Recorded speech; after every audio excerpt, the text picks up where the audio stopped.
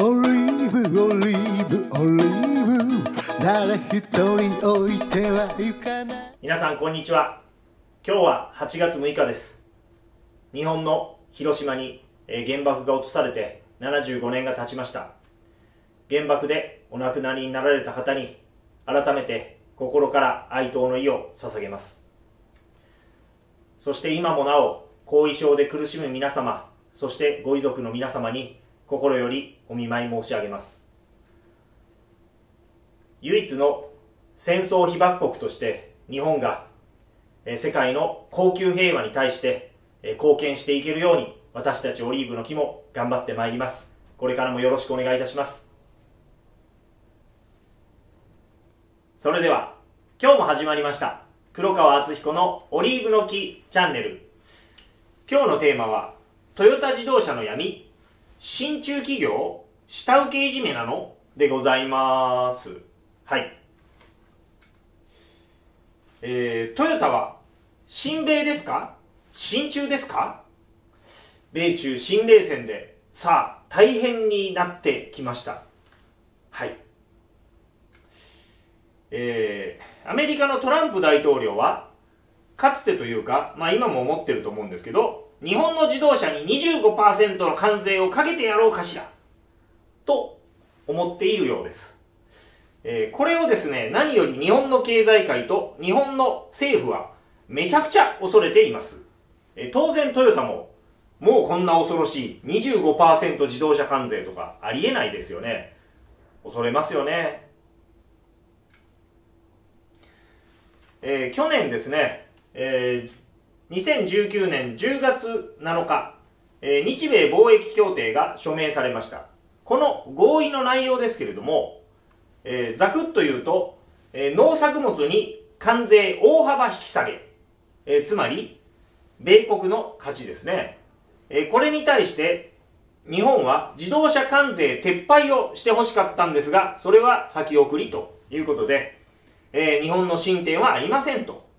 これはずーっとそうなんですけれども、日本と米国の貿易関係でいうと、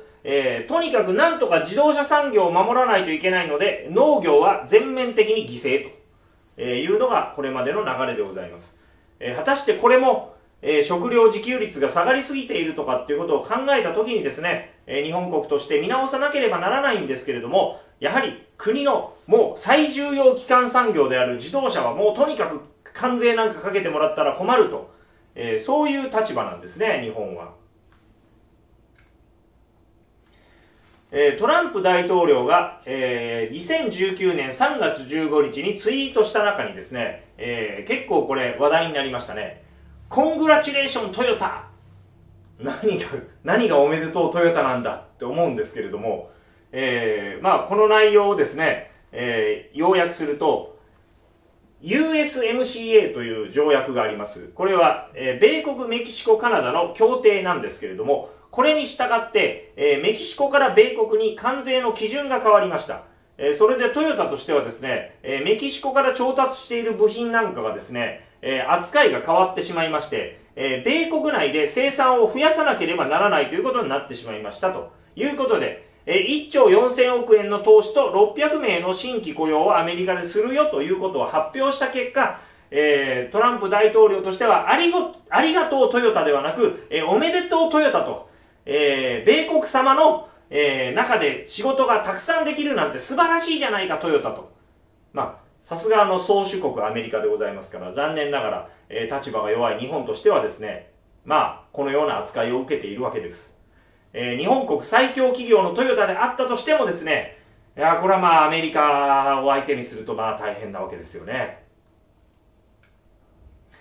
トヨタとしても常に米国からプレッシャーを感じています。じゃあ中国とはどうなっているんでしょうかということでございますね。はい。これが、トヨタの、今日決算が発表されたわけですけれども、そのトヨタの決算の報告の中にですね、こういうシートがありました。決算といっても四半期決算ですね。4から6月期でございます。ここに中国事業がうんぬんかんぬんってこう書いてるわけですね。要するに中国で増収増益になりましたと大々的に発表しておりますということで、基本的に中国事業やる気満々というのがトヨタのスタンスでございます。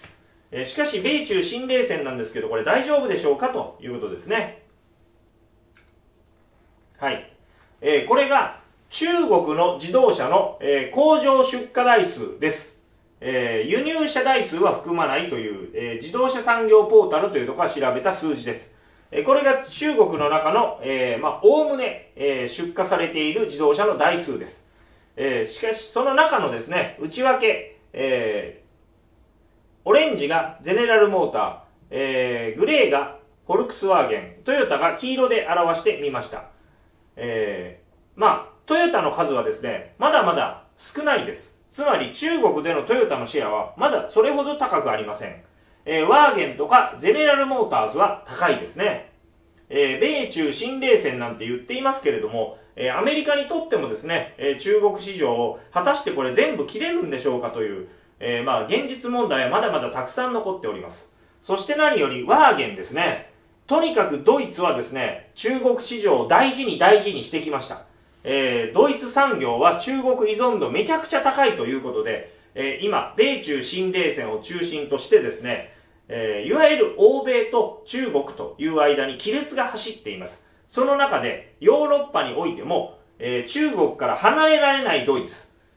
中国からどちらかというと離れようとしているイギリス、イギリスとアメリカはもともと関係が深いですからとかいうですね、EU の中にも亀裂が入っております。これはトヨタの販売台数の、昨年の内訳でございます。日本、北米、欧州、アジア、その他というふうになっていますけれども、ここの、数字が、165万台かな。はい。が、アジアだということなんですけど、この中においての中国は、一部ですから、それほど、高くないんですね。中国のシェアは高くないと。ということで、もちろん中国事業やる気満々ではあるんですけれども、トヨタさん今なら引き返せますよと、親中になってはいけませんよと思うんですね。ここ最近ですね、中国から経済がこう引き離れていく中国デカップリングということを、結構強めに、解説しておりますけれども、その流れとですね、トヨタもやはり関係は非常に深いですよね。そしてアメリカと中国の間に立たされているトヨタ。果たしてこれより中国に近づいていって大丈夫ですかというところですね。そして今回、決算が発表されました。本日ですね。本日決算が発表されましたので、それを受けてのトヨタの解説ということであるんですけれども、2020年4月から6月期、これがとにかく、コロナ禍で、全世界的ロックダウンの一番激しかった時ということでですね、自動車メーカーはもうズタボロになっています。そのズタボロの中でもさすがのトヨタ、意地で黒字です。139億円の黒字と。ほとんど赤字みたいなもんですけれども、しかしながら、他の会社はですね、日産マイナス2855億、三菱マイナス1761億、ホンダマイナス808億、マツダマイナス667億という、この激しい赤字の他社と比べるとですね、いかに意地で調整したとはいえ、やはり財務内容とか商売のうまさというのが、トヨタは目立つなと思います。さすがの黒字。軒並み他の大手が赤字のところ、さすがの黒字を叩き出してきた、トヨタグループでございます。さらに、トヨタは年間の見通しを出しています。今年度通年で黒字の予定を出しています。営業利益は5000億円であると。しかし、昨年はですね、もう約2兆4000億円でしたので、2021年度は前年比マイナス2兆円の減益と。トヨタであったとしてもですね、赤字転落は免れたものの、会社一社でですね、2兆円も利益がぶっ飛ぶという予測が今出ています。これがコロナ第2波とかが来たらですね、さらにまた情勢が悪くなるかもしれませんよね。ということで、さすがのトヨタであったとしても、今年度はものすごい利益がぶっ飛んでいる大変な時期だということです。売上は 20% 減ということで、売上の減少度で言うとですね、日産と同じ程度なんですけれども、そんな中で日産は6000億ぐらい赤字が出るって言っているので、さすが商売がうまいトヨタさんであるなとは思います。そしてトヨタグループは全般的にですね、業績が回復傾向にありますという話が出ています。トヨタグループ2020年1から6月ということで考えたときに、世界の販売台数は416万台でございます。これは前年度もちろん下がってはいます。コロナですから。しかしながら、ドイツのフォルクスワーゲンを抜き去り、上半期としては6年ぶりに世界首位となる公算だということです。ヨーロッパの方がやはりコロナの激しい打撃を受けています。日本は大変だとはいえまだマシです。ということで、トヨタが久しぶりの首位に、返り咲くかもしれないということです。これ自体は日本国民としては、素晴らしいことだなと思いますね。通期業績予測では、グループ主要7社中、6社が黒字見通しということで、トヨタグループは通年で言うと、なかなかみんな黒字を出そうとしている、素晴らしい経営だということですね。しかしながら、昔からですね、ちょっと下請けに厳しすぎやしませんかね、トヨタさんという話があったんですけれども、今年度はさらに厳しいプレッシャーが下請けの皆さんには言っているということです。日経新聞が7月27日に報道しているものですけれども、トヨタ自動車が、一部の関係メーカーに部品価格の下請け、引き下げを求めていることが分かりましたと。トヨタは年に2回、4月と10月に価格の見直しをすることが通例になっていますが、期中の値引き要請は異例中の異例だということです。これはやはりですね、さっきの意地で黒字を出すということをやるためにですね、ちょっとその意地がですね、下請けの皆さんにとってみたらもういじめに近かったということかなと思います。トヨタの下請けに対する姿勢は生かさず殺さずとよく言われてきたものでございますけれども、今年はさらにそれがかなり厳しいプレッシャーになっていらっしゃるようですね。2020年4月から6月期、トヨタの関連会社の中でも最も大きい一つのデンソーは900億円の赤字を出しました。しかし、グループトップのトヨタ黒字ということで、デンソーももう超大手企業ではございますけれども、これ見るとですね、下請けに赤字を背負わせたのではないですかと思ってしまうわけでございますね。多少そういうところはあったんじゃないでしょうか。あとですね、やや、日本最大の企業でございますから、力が強いと。その力が強いのがですね、ちょっとパワハラみたいな企業体質につながってないでしょうかという批判がされることもあります。大きな会社ですので、社員の方が、何らかの理由で自殺をされるという、悲しいことが起こることも、それはあるかと思うんですけれども、トヨタにおいてもですね、男性社員当時28歳、2017年に自殺してしまわれたと。上司からのパワハラが原因、日常的にこんな説明ができないなら死んだ方がいいと、叱責されていたということでございます。また、当時40歳だった男性の社員の方が2010年に自殺されています。過重業務と上司のパワハラが原因でうつ病を発症していたと。名古屋地裁に、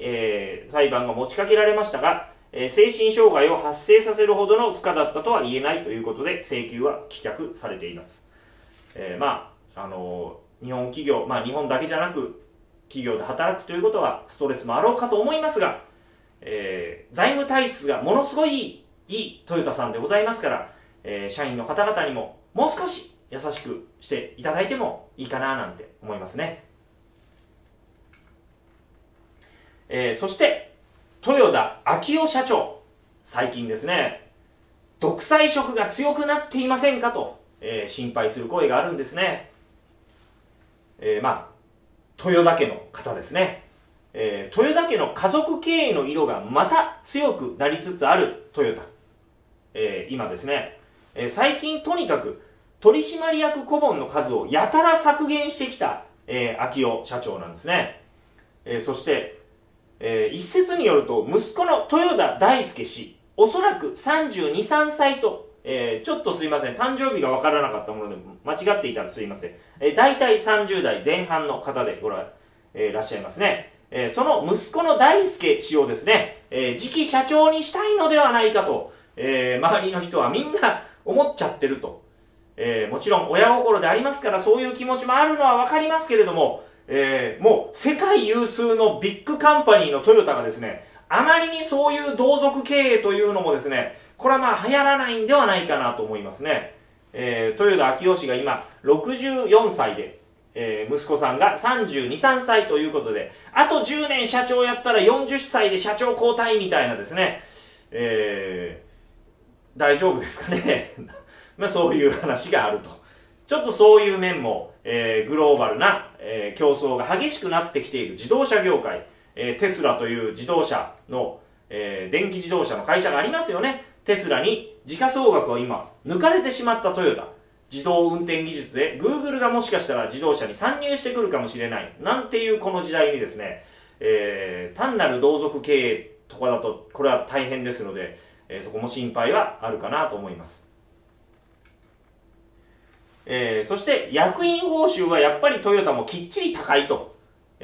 まあここはまあ確かに儲かっている会社なのでそれは役員の方が給与取られるっていうのもわかるんですけれども、ちょっとこう下請けをいじめすぎた分なんか余計に役員報酬が高くなってませんかねみたいな批判がされることもありますよね。今退任されましたけれども、ディディエ・ルロワ元副社長、12億3900万円の役員報酬をもらっていました。3年連続10億円を超えていました。なんと、たまたまなのか何なのか、フランス人でございまして、元ゴーン氏の部下だと。まあ、フランスも自動車産業が強い国ですからね。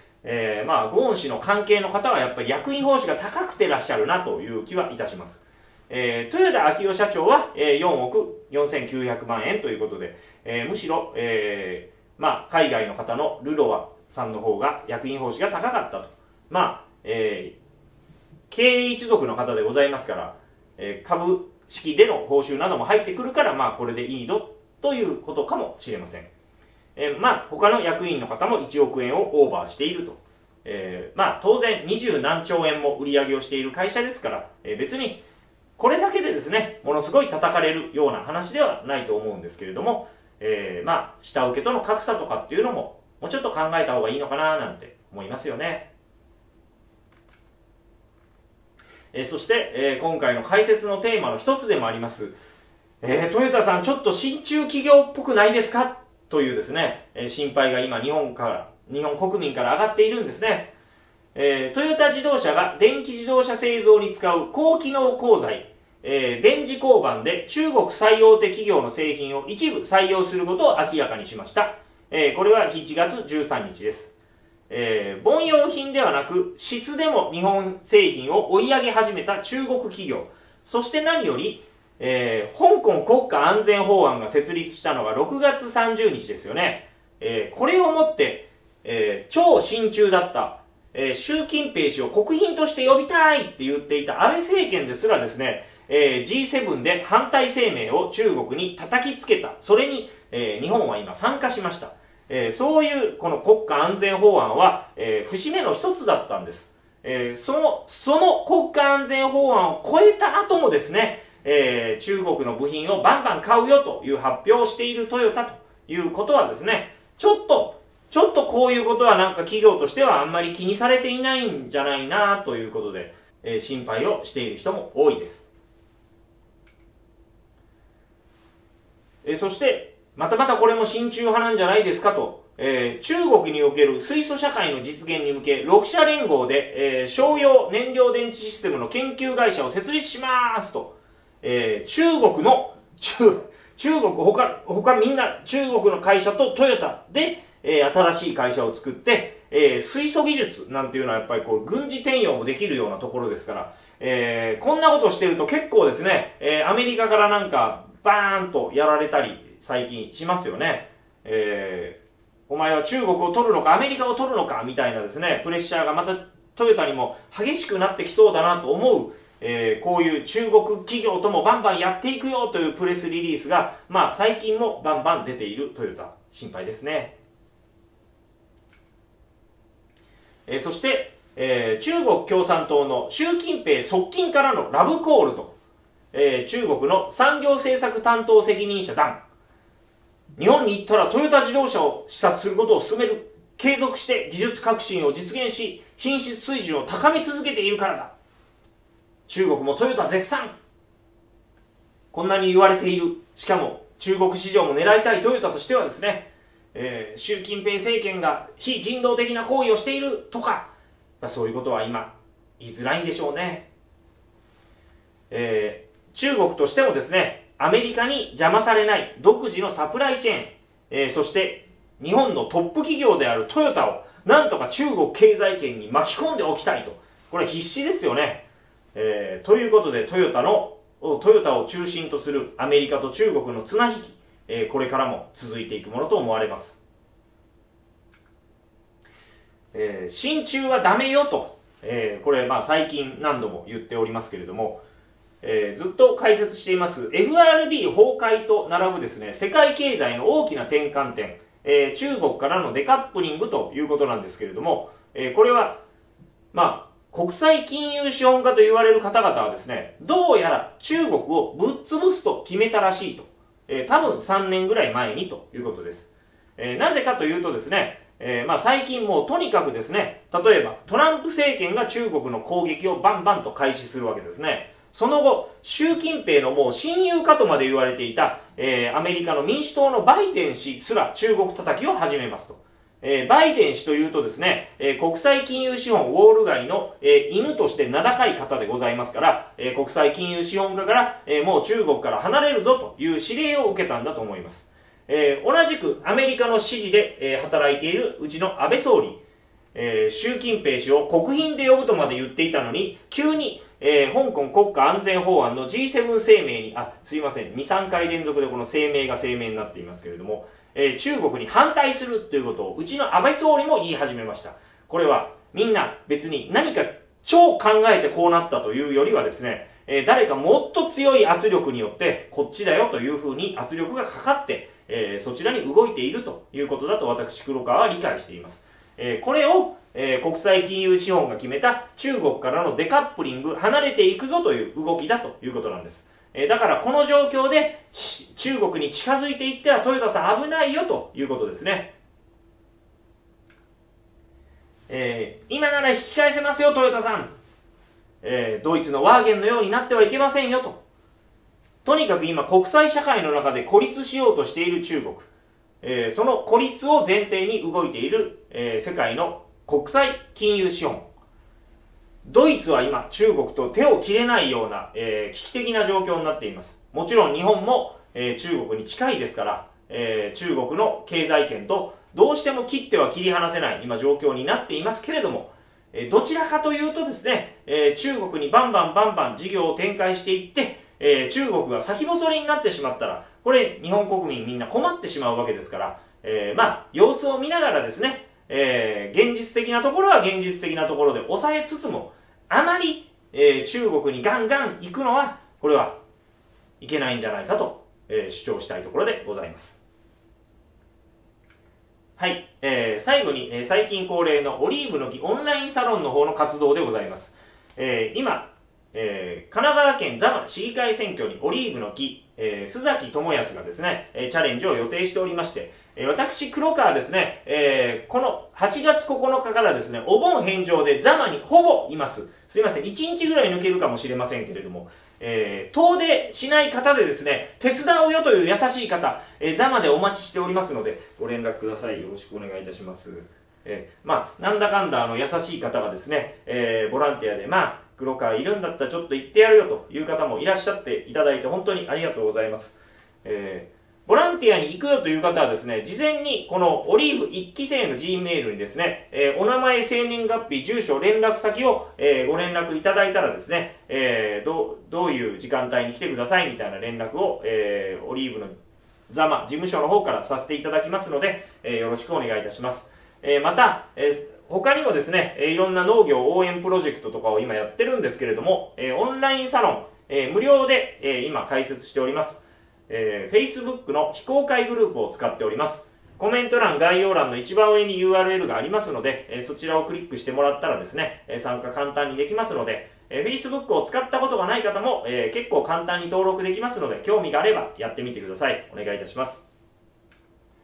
最後にオリーブの木の経済政策でございます。金融制度、中央銀行制度の抜本的見直しをしなければ世の中良くならないと、訴えております。具体的にはここで挙げているような政策なんですけれども、過去動画に金融資産課税とかベーシックインカムとか、関係する動画がたくさん上がっていますので、興味を持っていただいたら、検索をしていただいてご覧になってみてください。よろしくお願いいたします。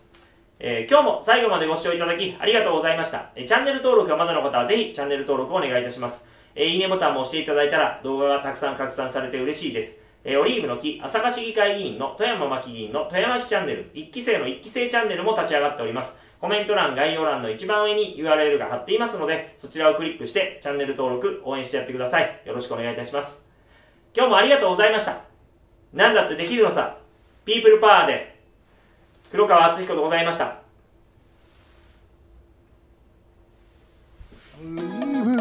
誰一人置いては行かない明